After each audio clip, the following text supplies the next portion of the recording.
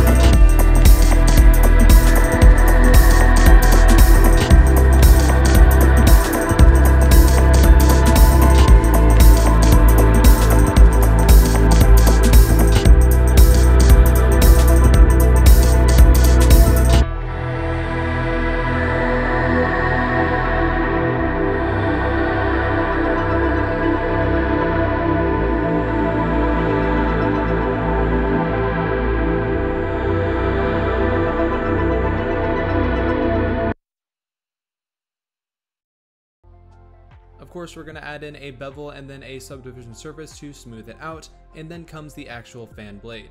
This was a little bit tricky, but I used a plane, extruded it, and moved it into place, and then I spent a little bit of extra time trying to get the actual rotation and position of the fan.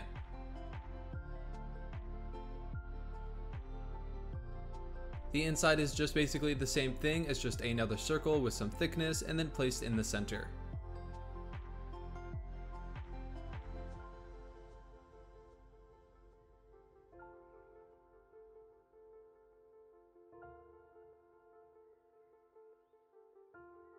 I spent a lot of time moving the different vertices on the fan blade because it was a little bit tricky to get the rotation just right.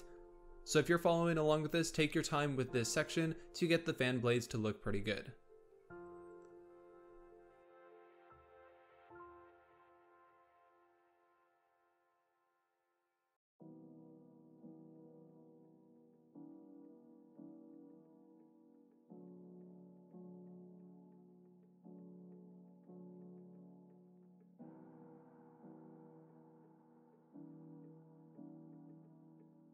Instead of duplicating and rotating the fan blade around, we're going to be using an array modifier with an object offset. This part of the video is a little bit tricky to understand when you're watching a time lapse, so I'm going to describe it in detail right now. If you want to duplicate an object and have it go in a circle, it's pretty easy to do. First off, you're going to want to change the origin point to the center of your circle, and in this case my cursor is already right there, so I'm going to right click, set origin, origin to 3 cursor. From there I need to apply the rotation and the scale of the object just in case, and then we're going to add in an empty object. This is going to be the object that we're going to rotate to move the array around. I'll add in an empty plain axis and scale it down just slightly. Since we scaled the object, we also need to apply the scale here, so I'm going to press Ctrl A and click on Scale. Select your fan blade, add modifier, array, and then instead of using the relative offset, we're going to be using the object offset.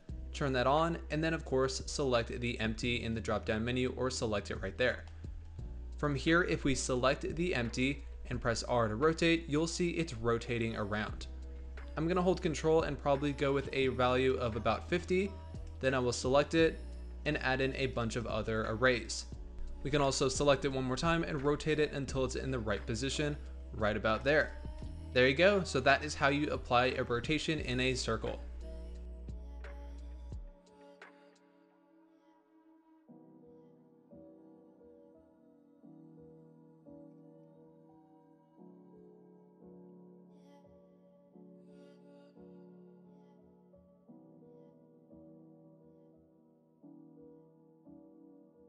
The next thing that I did is I added in an empty and parented all of the fan pieces to that empty, so it's much easier to move around. So now if I select the empty and rotate it, it will rotate all of the objects at once. To parent something, just select everything and have your active object selected, press Ctrl P and parent.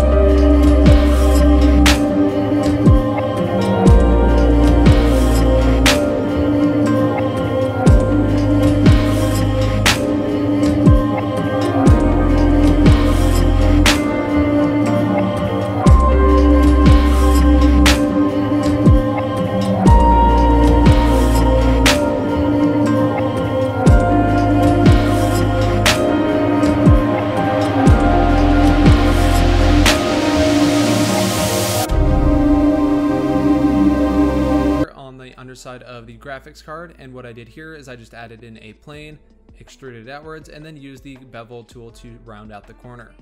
I selected one edge, Shift D'd it and move it over to the side, and a fast way to duplicate a bunch of times is if you press Shift D and then Shift R, it will duplicate that movement for you. Now instead of doing what I'm doing on screen with moving every single vertex manually, what I did here is I just used the knife tool and cut it all in half.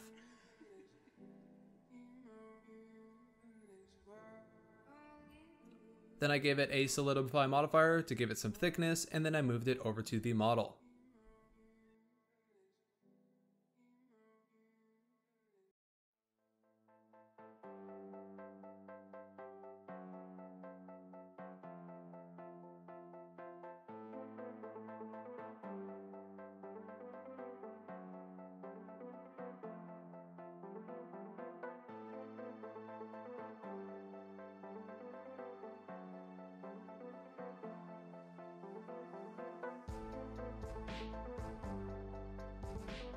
What I did here is I duplicated the frame of the graphics card and then I applied the mirror modifier so I can give it some detail in the back here. Now it's time to model the part where it actually connects to the motherboard, and so here I just used a plane, or actually I used a cube, and did a little bit of basic modeling with loop cuts, extruding to get the shape of this part.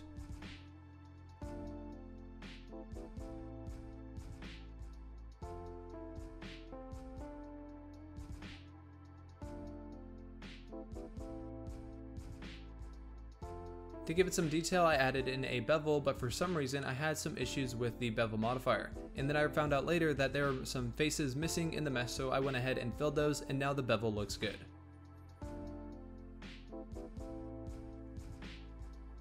Finally, the last part of the graphics card is over here on the left side. This I used a plane with a solidify modifier, and I added some loop cuts, extruding, and it was pretty easy to do from here.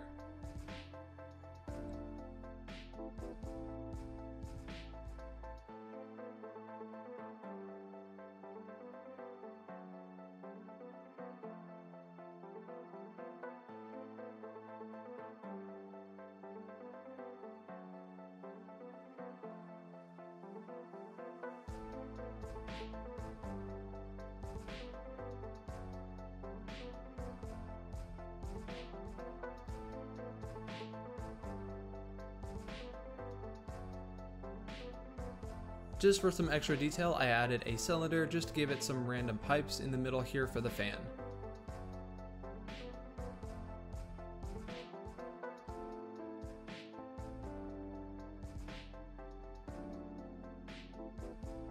What I did here is I parented all the objects for our graphics card to an empty, but this was actually a mistake. Since we already had a parented empty to the fan, all of those pieces actually moved back to the original position over on the right side at the front of the fan.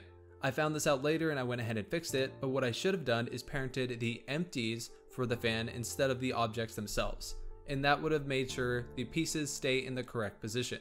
Make sure you also hide the two cylinders for the fan so they don't show up in the render. For this silver chrome material on the front of the graphics card, I used a principled shader with the metallic all the way up and then a tiny bit of roughness to give it a nice reflection. For the front, I used an image of an RTX 390 logo and then noise texture with a color ramp to give it some variation in the color.